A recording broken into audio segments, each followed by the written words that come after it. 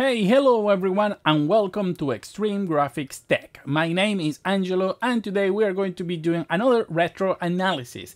And after playing the demo for Resident Evil 4 Remake, I thought, hey, it will be interesting to see another of the old games that still don't have a remake for it and see how good they held on 2023. And so today we're testing Resident Evil 5, which this means at some point we're going to be testing Resident Evil 6. And of course, I'm going to be doing the technical analysis of the Resident Evil 4 game when it comes out. So in the meantime, let's enjoy this one. So to begin with, I have to say that Capcom changed the scope of video games with Resident Evil 4. They made this game specifically for GameCube, and that was one of the biggest reasons to buy a GameCube at the time. Because honestly, what Capcom did was amazing. You can argue that maybe the game started to go more towards action and so on, and that's fair. However, we have to accept the fact that there is a before and after Resident Evil 4, because they established a lot of the things that are still being used in video games today.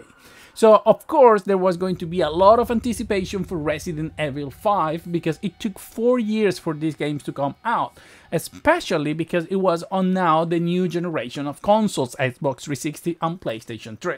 So everybody was obviously very had high expectation, myself included.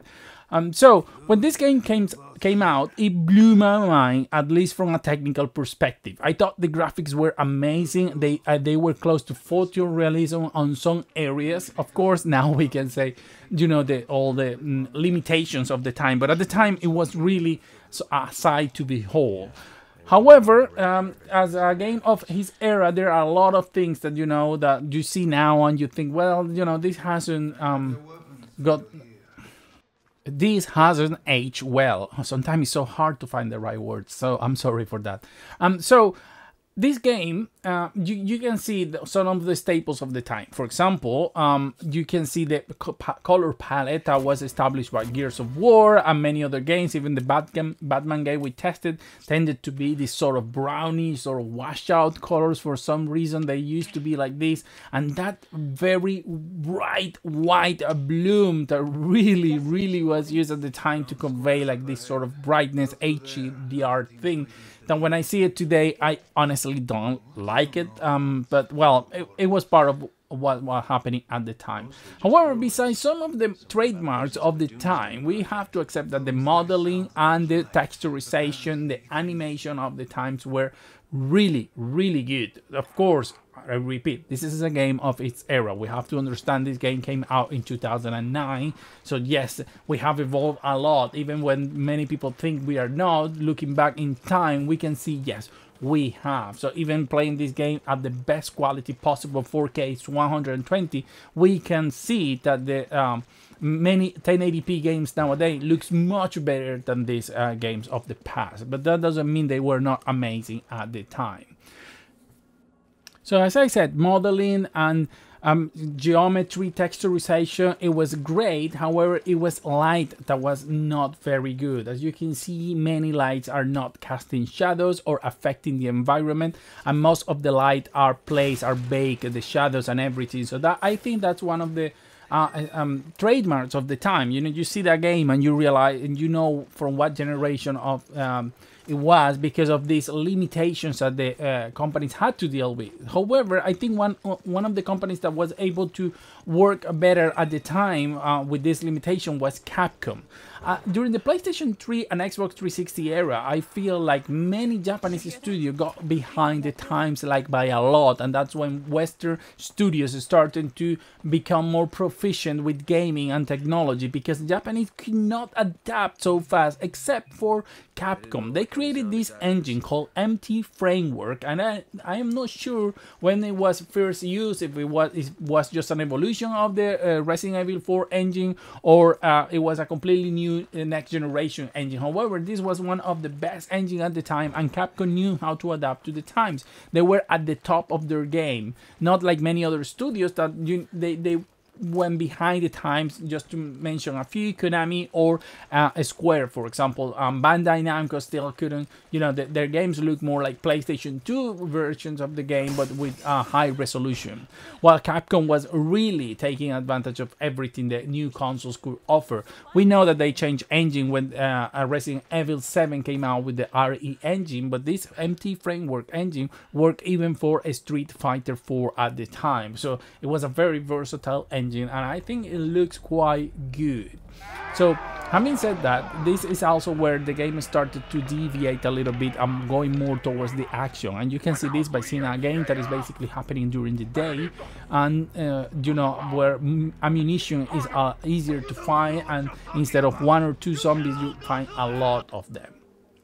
Talking about the limitation of light, you can see here that these candles don't produce any sort of light into the environment, and that is sort of what I was saying before.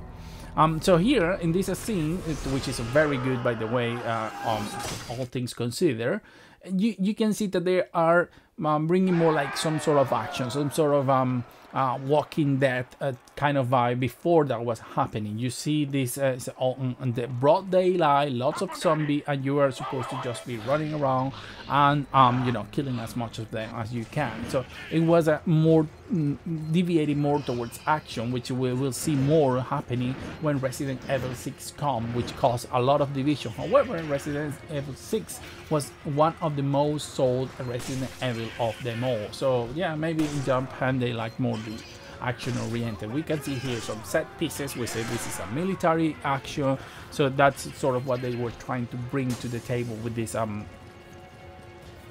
video game.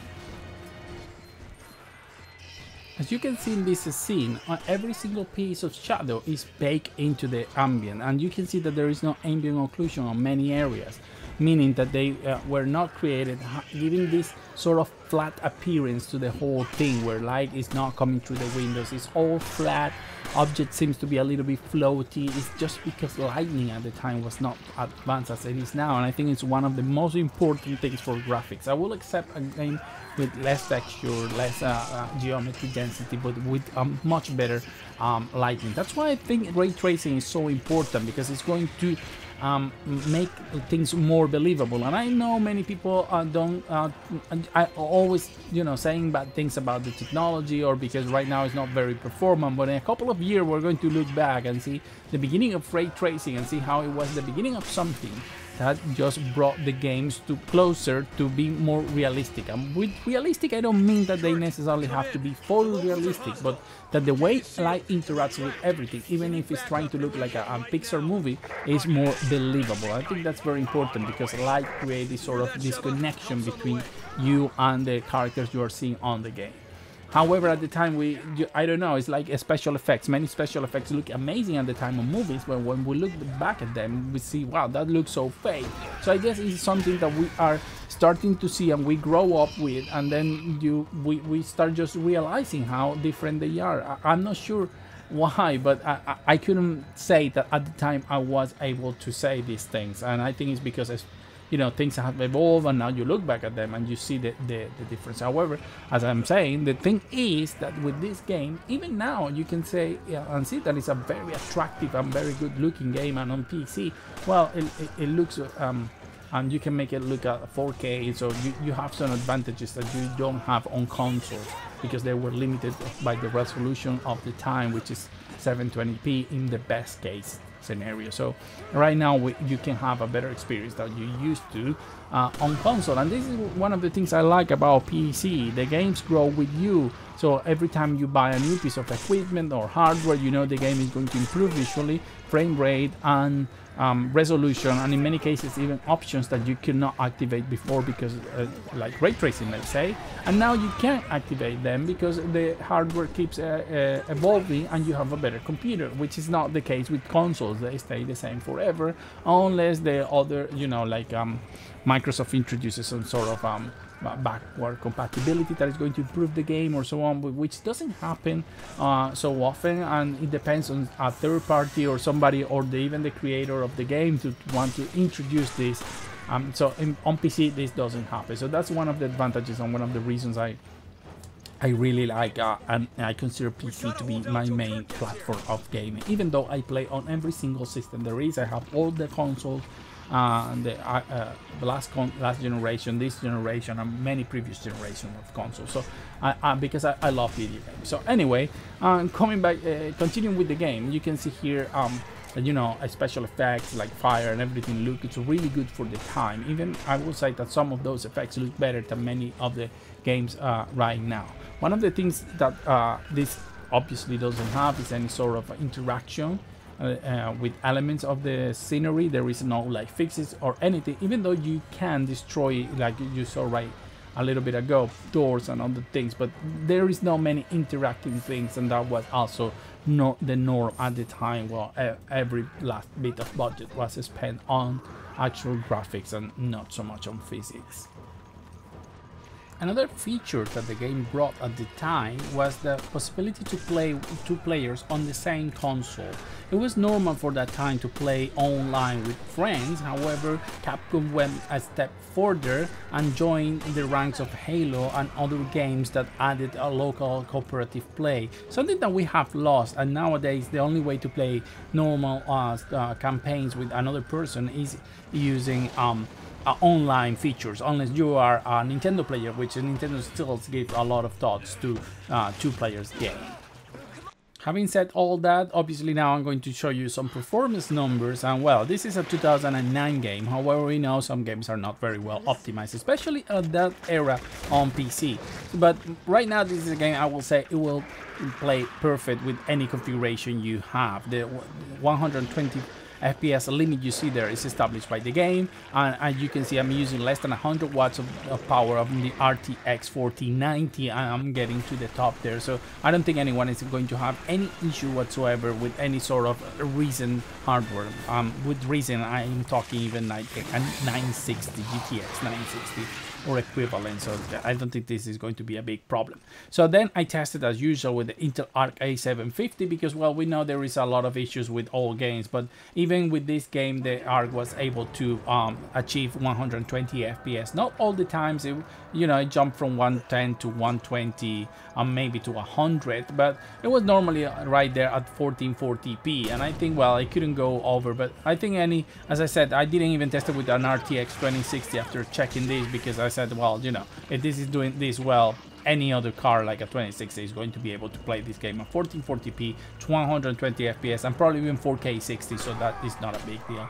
Now, as I normally used to do and close my technical analysis, I tested on the Steam Deck at 1080p Ultra with everything maxed out, and you can see we're getting close to 60 FPS or 60 FPS most of the time, with some variations, but nothing major. And obviously, if you're playing portable mode, because the power is the same, you're going to get a perfect lock 60 FPS, because you are going to be playing at 720 or 800p. So this is a game that will have no problems running on your Steam Deck if you are curious enough to try it. So guys, I hope you like this small little retro analysis video where we talk and solve some of the old games. Of course, when the final Resident Evil 4 game is out, I'm going to be testing it and bringing you my technical analysis and impression of the games. But for the moment, I thought it would be fun to just check an old glorious game at the time where the HD and 3D was still growing, just to commemorate and relive the past. I hope you like this video, and as always, see you on the next one.